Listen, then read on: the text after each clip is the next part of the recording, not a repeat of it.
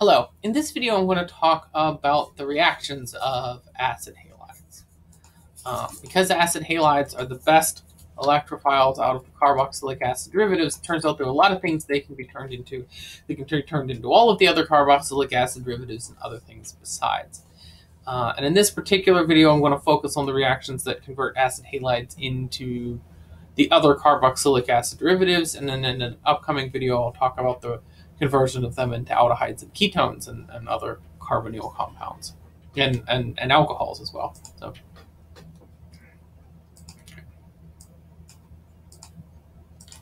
I'm going to start first with hydrolysis. So this hydrolysis means reaction with water.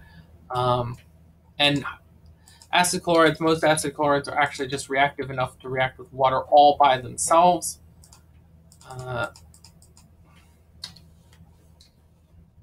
And everything that I'm telling you about acid chlorides can be generalized to acid bromides and acid fluorides. Okay. And this reaction here follows the neutral mechanism.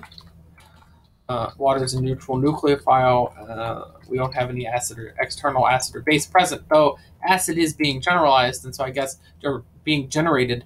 So I guess you could have you could consider the acidic mechanism taking over after a while. Acid chlorides do react with base, so it is not to say that they don't react with sodium hydroxide. They do. It's just that neither base nor acid is required for the hydrolysis to occur.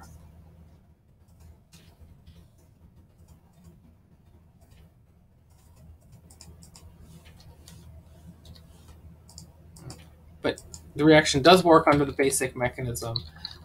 If you supply sodium hydroxide, it's going to work.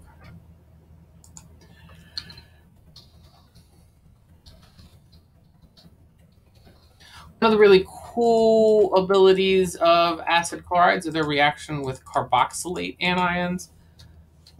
And so you can consider these as precursors to non-symmetric acid anhydrides.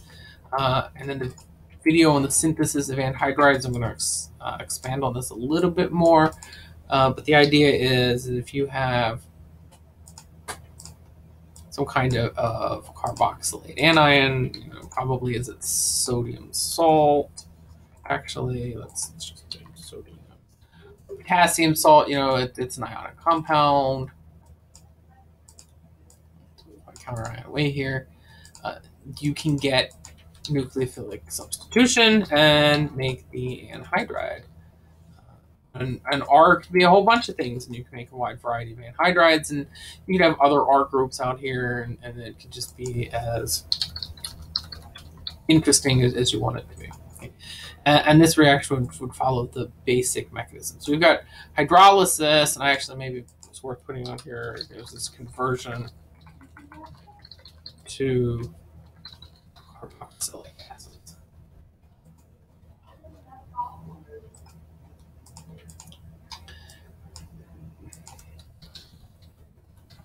Alcohol.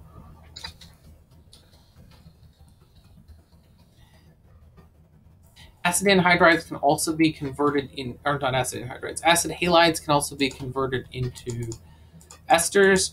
And then, in fact, in the video on the synthesis of esters, we're going to talk about the merits of directly converting carboxylic acids to esters versus converting them to acid chlorides first. Or very frequently, very frequently, this reaction is done with a base to absorb the extra protons and to sort of prevent acid building up, which could cause trouble for the ester. This version happens to work out with a lot of alcohol nucleophiles, including some that don't work in the direct conversion of carboxylic acid. And then the other product here is the triethyl ammonium chloride ionic compound. So it's worth noting that this actually follows the neutral mechanism, even though a base is present. That base is not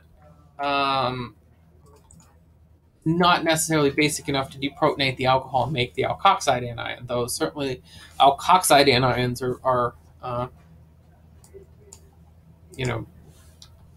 nucleophilic enough to do this reaction. And so if you had, instead of an alcohol and triethylamine, you had the sodium alkoxide, this reaction would work and it would follow the basic mechanism.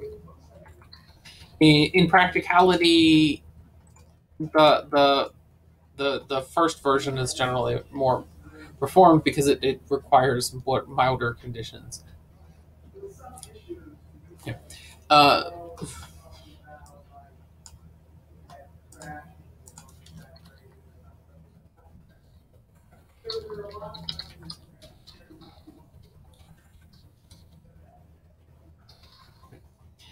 Acid halides react with amines to form amides. And they can react with ammonia, primary amines, and secondary amines. They can't react with tertiary amines because tertiary amines are not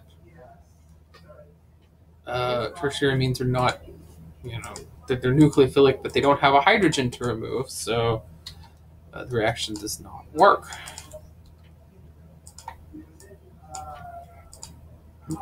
So if we have ammonia, and this reaction actually requires 2 equivalents of ammonia,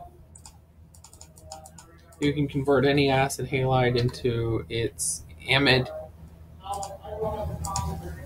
And all of these generally tend to follow the neutral mechanism, where you have nucleophilic attack first, loss of leaving group, and then a second equivalent of the amine and or ammonia serving as a base down the line. If we react with the primary amine, then we get an amide with 1 alkyl group on it. Let's do it this way. Not rubidium, which also follows the neutral mechanism. And if we use a dialkyl, or we use a secondary amine or 2NH, and we get a tertiary amide. And just to summarize up, that if we use a tertiary amine or 310, and not to get a reaction. Well,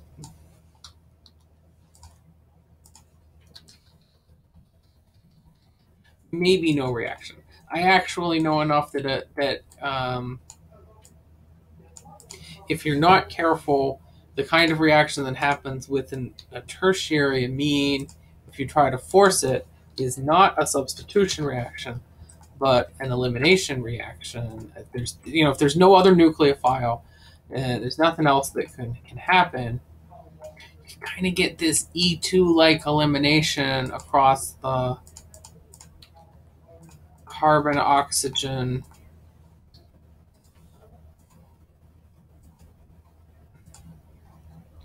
across the thing, the carbon-carbon bond and the carbonyl. So you generate this E2-like elimination, and you make this thing called a ketene, which is a cool functional group, but not necessarily a carboxylic acid derivative, though some people might classify it as that. It reacts with water to form carboxylic acid. It's pretty neat. So it's just worth noting that tertiary amines can be trouble if there's no other, like it works up here in the alcohol case, because you have another nucleophile around, so that prevents the ketene thing from going on. Or there's actually a valid mechanism that goes through the ketene and has alcohol attack. Ketene becomes an ester, and the whole world of chemistry devoted to ketenes as intermediates, and that is a topic for another day. Right? In the next video, I'm going to move on to the synthesis of carboxylic acid anhydrides. Thank you for watching.